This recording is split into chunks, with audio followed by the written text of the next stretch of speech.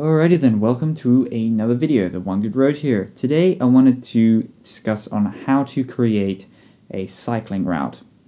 Now I will make this into two videos. One will be a cycling route, just like how to plan and make your own route, and the other one will be a bicycle touring route, which has a lot more bells and whistles that I'm going to talk about. But yeah, let's waste no time, let's just get straight into it. So the first thing, obviously, that most people will be using is Google Maps.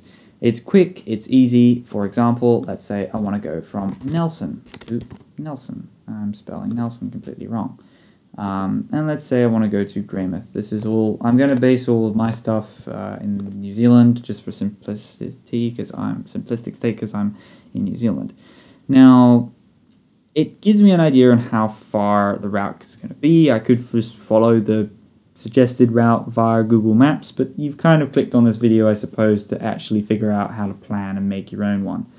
So one of the things is that you can drag it out and then, oh look, there's another little road here, how surprising, and I didn't get to see that. I mean, even if you zoom in really far, it just doesn't show until now, which is really hard to find.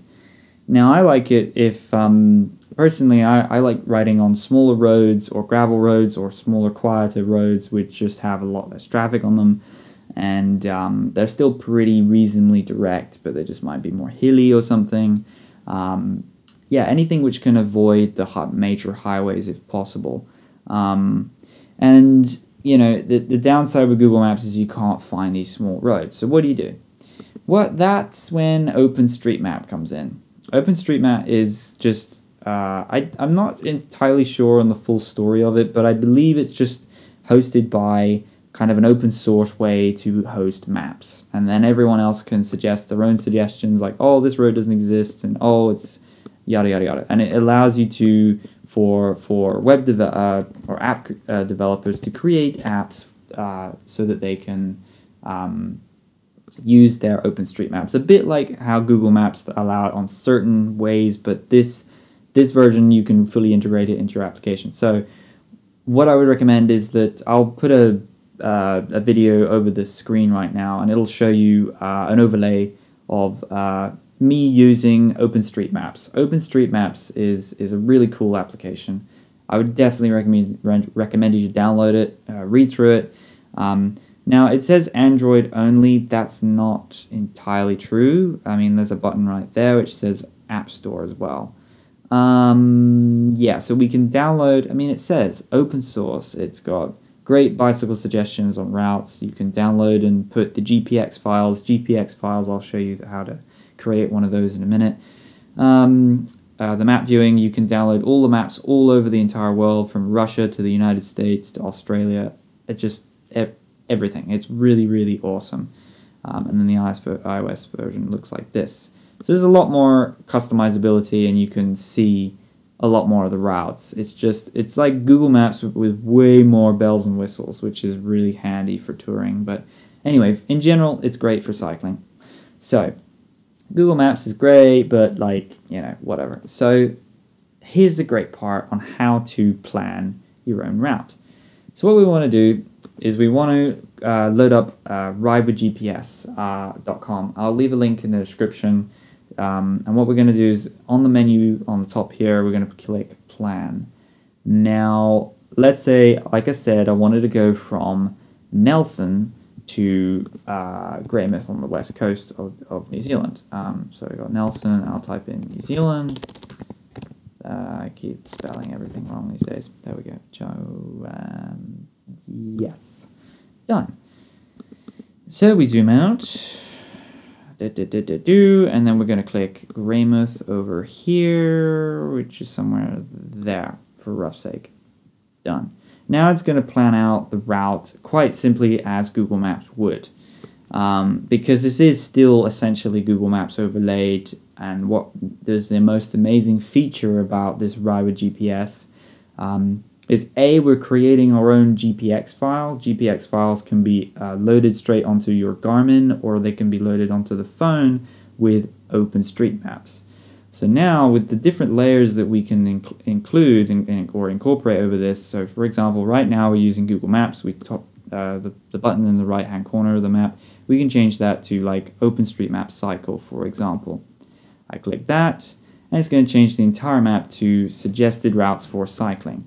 So these routes actually going through the Rainbow Road here and the Kaikoras along here are really, really good. I highly recommend them. But anyway, what we're looking at is how to plan and edit and create our own routes.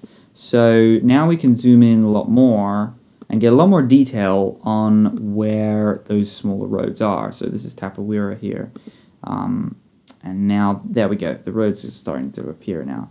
And we get a lot more of the little tiny roads which just don't show up on Google Maps anymore, right? So it's super handy. And now if we zoom out a little bit further again, this is a blue suggested route. So what I can do, instead of taking the main road, I can just select that over there. And voila, I'm now not following the main road anymore. And then another suggestion is that, let's say you're getting a lot of customization on the map, but let's say we want to go back to the simplest version, which is just Google Maps. And then I say, oh, there's another road going up along here. So then I change it to that. Done. Now, one of the things is that I'll get into bike touring. I should just save the comment for the bike touring video instead, but you can, for example, you see these markers, 25, 50, these are the markers for how far it is to it's each kilometer, basically. I shouldn't have done that. Let me click undo. I just accidentally clicked it to come all the way back to Nelson.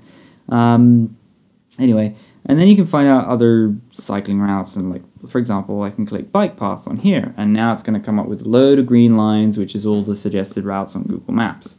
So yeah, that's actually it. That's the entire video, to be honest. That's how you're going to plan out and create your own routes. So what we want to do now is we're going to click save. Once we click save, we're going to type in our own name. So we can type in Nelson to Greymouth. Then we're going to click private. I want to keep it private, and you can actually keep this public and post it on Facebook if you want to. But yeah, we're just gonna. This is, by the way, record this as a trip, like if I've already done it. No, I haven't done the route yet, so I click no.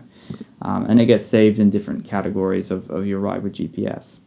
So now it's saving the route, and it's making it done. Let's view the route. Let's have a look. Now we can go to the export page, which is on the right side over here.